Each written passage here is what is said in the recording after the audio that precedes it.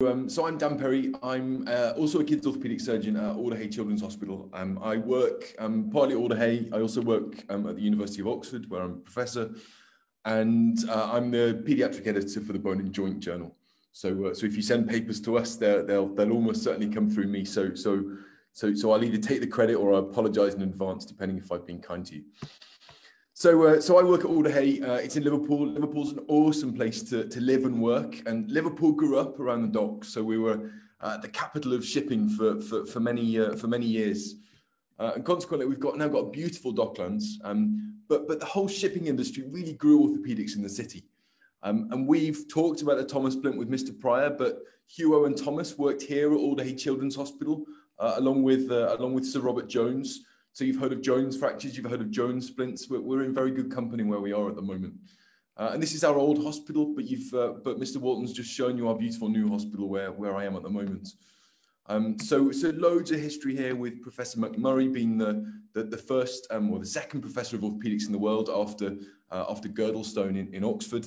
So I feel quite lucky that I work at Alder as a professor of orthopaedic surgery, and I've got links to Oxford, so I can bring it all together. When I started doing research in children's orthopaedic surgery, everyone told me it was going to be impossible. It's going to be impossible because everything is too rare, because the parents will never agree, and because it's unethical. People tell me it was unethical to do research in children's orthopaedics. So Dan, I'm sorry to interrupt. I don't think your slides are moving forward. Oh, are they not? No, sorry. It's still on the first slide, sir. Your slides are not working. No. Let me try again. Yes. See that? Yes, it's working now. Is it working? Yeah. Yes. Oh, I missed all the pretty pictures. Oh, well, don't worry. So when I started doing research in children's orthopedic surgery, everyone told me it was going to be impossible. Everything's too rare. The parents won't agree, and it's unethical. It's unethical to do research in children. So we started really simply. We started in the UK saying, okay, so let's not try and go for a really complex study like a trial, like a randomized control trial. Let's just do a big observational study and see if we can get people to work together. So we started with a study called BOSS, which is the British Orthopaedic Surgery Surveillance Study. It was a really simple cohort study.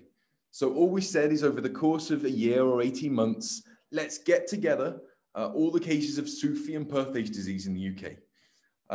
But let's do a bit more than that. Let's be beautiful. Let's make it massive. Let's involve every single hospital in the UK that treats these conditions. So 143 hospitals. And let's challenge how research gets done. Let's get rid of all the paper and let's do everything online. Let's use a lot of routine data to inform what we're doing. And using that, we did amazingly well. Over the course of a year, we got 1,000 new cases between slipped capital-femoral epiphysis and between Perthes disease. So 1,000 new cases in the UK over that 1 year period. We've now got the results, and we're just about to publish the results of these studies. So really powerful, loads and loads of cases, no time at all, just because people were working together. And that really allowed us to start doing cleverer stuff and start doing better studies. So what seemed impossible was suddenly becoming possible.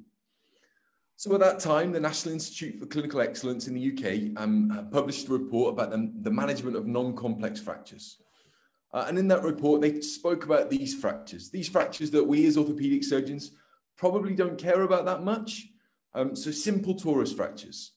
So they published about torus fractures, and they said that, look, we don't really know how best to treat torus fractures. Some people treat them in a cast. Some people treat them in a splint. Some people perhaps don't even treat them at all. I'm sorry, sir. I think your slides are not running. Oh my goodness. Yeah.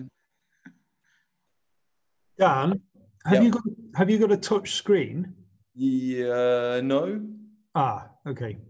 That was the only way I could get mine to work, so I had to sort of drag them over. Is it working like this? Can you see it now? Yeah. Yeah. You can see that, yeah. So if I do that, is that working? Yeah. Yeah, it's working. Right. Okay, let's, it's a bit more random. Let's do it like this. Tell me if it doesn't work. Yeah, it's working. So we started looking at torus fractures. So what you may think might be the most least important fractures in the world. But in terms of research, in terms of doing research well, if you pick a fracture that no one cares about to start researching your country, then you can get loads of people on board all together, and they can unite around a fracture that they don't really care about that much. And there's no big egos, there's no big issues. So we got loads of children together and we said, look, the National Institute of Clinical Excellence want to do a study around the management of torus fractures. It's a fracture that we as orthopaedic surgeons probably don't care about that much, but they're really common. We know there's 60,000 of them in the UK every year. So we said that the National Institute of Clinical Excellence want to do a study about whether they need any treatment at all. And the kids said, well, you need at least a bandage. And the parents said, you need at least a bandage. We're not going to accept nothing. So we created an elaborate study. We set up a text messaging system where we texted the children and texted their parents at different time points, and worked out that text message follow-up was really good for following up children. Over the course of a few weeks at Alder Hospital, we did a really simple audit, just looking at their pain scores over the course of 6 weeks, demonstrating that text messages worked really, really well, and that their pain is pretty much gone by 6 weeks. So from that, we came up with the FORCE study, which is the Forearm Fracture Recovery in Children Evaluation. A really simple randomized controlled trial, randomizing patients with the offer of a bandage. So patients told us you need at least a bandage. So we'll either do immobilization, so either put it in a cast or a splint or whatever we do at the moment, or we'll randomize them to the offer of a bandage. So here's your bandage, take it home, wear it if you want to. I don't really care if you don't wear it, just here's a bandage. You told us you wanted a bandage, you have it. And it was almost completely online trial. It was beautiful. Online randomization, online consent, online questionnaires, online text message follow-up, and online patient information. And this was the course of this study. It was amazing. The study just finished. I can't tell you the result. I do know the result, but we randomized 1,000 patients over the course of about 12, 18 months or so. So a really big study, probably the biggest randomized controlled trial that's ever been done in children's orthopedic surgery. And we did it because we used loads of technology. We got loads of centers together. It was well funded because we've got the government on board. So we got £750,000 to make the study run. And it was really cool. And it's probably going to be one of the first studies in one of the really big medical journals like JAMA or the New England Journal, which is really cool. So the first study was the BOSS study was how we started research. The FORCE study was how we started randomized controlled trials. And from then we've gone from strength to strength. So we asked the British Society of Children's Orthopaedic Surgery, okay, we're getting kind of okay at research now. So what are our big questions? What are our big questions in children's trauma? And our big questions in children's trauma are about medial epicondyle fractures. Do we operate or do we not operate? About femoral fractures. How do we treat them? So Mr. Pryor's already talked a little bit about that, but there's lots of controversy. Same as tibial shaft fractures, off-ended distal radius fractures, and minimally displaced distal tibial fractures. So we got our priority list and we shouted about it lots. And the National Institute of Health Research, they said, well, good job, well done. You know, you've done well on the simple fractures, the torus fractures. Have some more money and start doing really big studies well. And so that's when we came up with the science study. And so this is my favorite study because it's got a really cool name. So it's surgery or casts for injuries of the epicondyle in children's elbows. So a study about medial epicondyle fractures. So we all know that this medial epicondyle fracture may come to your clinic tomorrow, and you know that you're not sure whether you should operate on it or you shouldn't operate on it. You'll have fixed opinions either way, but you know in your heart that you don't really know how best to treat it. And we know in the UK that half of surgeons operate and half of surgeons don't operate. And whether they operate or not doesn't really depend on anything in particular. It may be the direction of the wind, it may be what they've had for breakfast. But there's no real orthopedic literature that's going to tell us whether we should or shouldn't operate on this. We know the systematic reviews and all of the evidence is entirely equivocal. Some people argue better stability and faster mobilization fixing it. Some people say, well, if you put a screw in it, the screw is probably going to have to come out. Some evidence that they get more long-term pain. And there's no real evidence that they've got better stability. So it's all very, very controversial. So the plan is simple. Is surgery better than no surgery? So in the UK, we've had a trial funded, which has cost the UK government £1.2 million.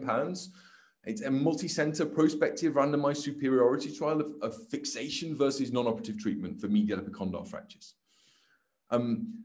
So it's about displaced medial epicondyle fractures. So what's displaced? Well, broadly, displaced is anything you can see on an X-ray. And so people argue about whether 2 millimeters is displaced, 3 millimeters displaced, a centimeter is displaced. But we know from the literature, and we know from some really nice studies, that even if you've got a fracture which looks undisplaced on X-ray, if you do a CT, it can be up to a centimeter displaced. And we also know that medial epicondyle fractures are fractures that we know that the bone just gets pulled off. So in 1 minute, on one view, you've got a fracture that's undisplaced, and you may rotate the arm a little, and it may be displaced. So it kind of doesn't make sense to do this measurement thing that we all like to do. That doesn't make sense. They're either displaced or they're not displaced. So anything that's displaced on X-ray is in. And so what about dislocated elbows? So people talk about dislocated elbows and talk about the fact that perhaps they would benefit more from fixation. But there's no real evidence of that. That's just kind of what people think and what people may believe. But if you look at the literature, whether an elbow is dislocated initially or not dislocated initially, it doesn't really make a difference. It shouldn't really push you one way or the other. So we've got an all online trial about medial epicondyle fractures, so displaced medial epicondyle fractures, fixation versus no fixation, and we're stratifying by whether they were dislocated initially. So that stratification means that we're going to equally balance whether they were dislocated initially in the two groups to make it fair. It's a beautiful online trial, online randomization, online consent, online questionnaires, online text messages, online patient information. You can go and check out our website. So our website costs us loads of money because it's beautiful. It really gets patients on boards. It's called sciencestudy.org. And it really explains the whole trial well to families in beautiful cartoons. Our recruitment, so this was our predicted recruitment curve. Our recruitment's not quite going to plan with COVID, but so far we've randomized 100 patients, 98 patients in the study. So randomized between the two interventions. We need 330. So we're opening sites. So we've opened 60 sites in the UK. So 60 hospitals in the UK are participating. We're just about to open in New Zealand and just about to open in Australia. And the US will find out next week if they've been funded in the study as well. So there's loads of activity going on. It's really cool. So that's the science study. And then we've moved on. So we really involve children in the way that we do research, because that's how the big funders in the UK will start to listen to us and start to engage with funding the big research projects that we need. And so our next study is about pediatric wrist fractures, and that's called CRAFT, so craftstudy.org. So you all know, so you all look at fractures like this. So this was a fracture that was on social media recently. So this was a fracture that was treated in a cast, a distal radius fracture. And so this guy put this fracture on LinkedIn. And the chap got loads of abuse by putting this fracture on LinkedIn. He got lots of abuse from different trauma surgeons around the world. So I'm sorry if you're one of these trauma surgeons that was giving this guy abuse. He said that lots of people said this fracture will never heal spontaneously correct. It's too angulated. The damage to the cartilage is done. The damage is not recoverable. We must abandon this concept that fractures will always reshape. It's absolutely untrue. Well, of course, the guy had set himself up. You know, he showed this one day. He received all of the abuse. And the next day he showed this 3 months later. Of course, 3 months later, this fracture was beautifully healed. And of course, it was well on the way to remodeling. Because we know that fractures in children, we know that they remodel beautifully. And we have to pick out which fractures and we have to pick out what we do. But we know that we're probably too aggressive. Certainly in the UK, we're really aggressive in the treatment of distal radius fractures when perhaps we don't need to be. I'm not quite sure how it is in Egypt and across the world, but I know that in the UK, Australia, New Zealand, and the US, who are really participating in our studies at the moment, we're really too aggressive. And we know that from the Hawaii study. So you've probably seen these x-rays from the Hawaii study. So this is a child, I think he was about 8 years old. He was put in a cast, so just put in a simple cast with some diamorphine just to make it reasonably straight. This is 3 months later when he came out of cast, and this is 2 years later. So his off-ended distal radius fracture just beautifully grew straight, because kids are cool, kids are magical, kids do that. We don't need to be so aggressive. And so this is what's known as the Y study. So published in the Bone and Joint Journal of America. So I'm sorry it's in the American edition, but hey, the BJJ would have been a better place for it. But who am I to say? So our study is called the Prof study. So it's very much based on that Crawford, that Hawaii paper. So we're asking, is casting without reduction as good as casting with reduction? So we've got beautiful online material to get the parents on board, and we need 775 fractures to really definitively answer this research question. This probably won't work given our technology so far, but I'll just show you briefly how we really get parents on board and why the trials cost so much money. And it's all about the kind of quality of the information we're giving to parents. The Prof study is trying to find out the best way to treat children who have broken their arm and the bones have moved out of place. The study is comparing the two most common treatments used throughout the UK. One treatment is to put the arm in a plaster cast for 4 to 6 weeks. There is evidence that children's bones will naturally grow straight, though their arm may look a little bent for a few months, which can be distressing to some parents or children. Healing may take longer, and in rare cases, an operation may be required. The other treatment is to put the bones back into the right position first, before putting the arm in a plaster cast. Children will be sedated or given a general anesthetic so they can't feel anything. Sometimes a cut needs to be made in the arm to insert plates or wires to hold the bones in position. Occasionally, the bones may move out of place, or there may be an infection. Both may require further treatment. In the Prof study, half the children will have their broken bone straightened naturally in a cast, and half will have their broken bone put back in position under sedation or during an operation. To make things fair, their treatment will be decided using a computer. If you join the Prof study, we'll ask you questions about how your child uses the arm, any pain they feel, and if they've missed any school. We will send these questions by text message or by email. We'll ask you questions 5 times in the first year, then once a year for 3 years. The doctors, nurses, and research team are happy to answer any questions that you may have about joining the Prof study. So that's one of our cool studies, and I'm really pleased to be able to kind of share with you what we're doing. So it's about these off-ended distal radius fractures. Well, it's more than that, actually. So it's about displaced distal radius fractures that we, the surgeon, think might need to go to theatre. So they can be Salter-Harris 2 or metaphyseal fractures between 4 and 10 years old, and we're stratifying them by the degree of translation. So we need at least 200 completely off-ended fractures, and we're making sure that we've got the groups balanced to make the whole study fair. Interventions about casting without GA or sedation. The non-operative intervention is about casting without GA or sedation, and the operative intervention is about conscious sedation or GA plus or minus fixation. So we're going to follow them up by text message and email, because we know from the Force study it works. And so the Prof study is magical. It's going to change orthopedics probably across the world. It's really, really cool. And now it's only relatively recently started, and it's recruited about 35 children in the UK. And we've got about 20 sites on board, and we're opening steadily. But as soon as spring and summer hits, I'm really hoping that this study is going to take off, because that's our fracture season, that's our trampoline season. So it's officially open.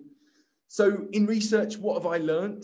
Well, I've learned that having that research agenda was really cool. So having that research agenda that the British Society of Children's Orthopaedic Surgery made to say, look, these are our key priorities, that was really cool. And starting off with really low-hanging fruits, a really simple fracture that people don't really care about, to get everyone on board, or even better, start off with that simple cohort to get all the surgeons together. That was really key to create this really nice community ethos. You've got to stay focused on your agenda. You've got to do cool stuff. So all these online videos, online consent, all the text message follow-up, it's really cool, and everyone loves it.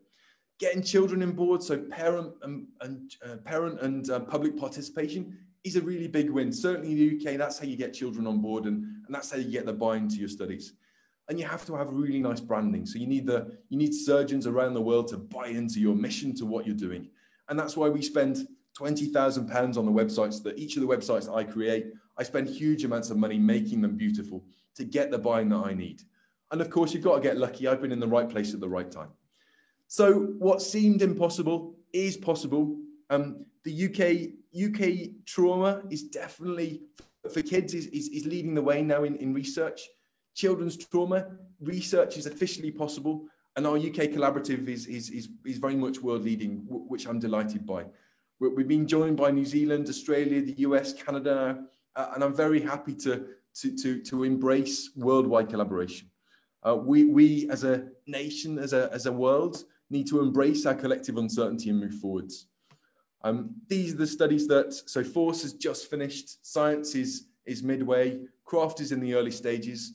And what I can tell you is that another study's just been funded, which is about slit epiphysis, so another £1.2 million study, and a study about distal radius fractures was actually considered by one of the funding committees yesterday for another big slug of cash.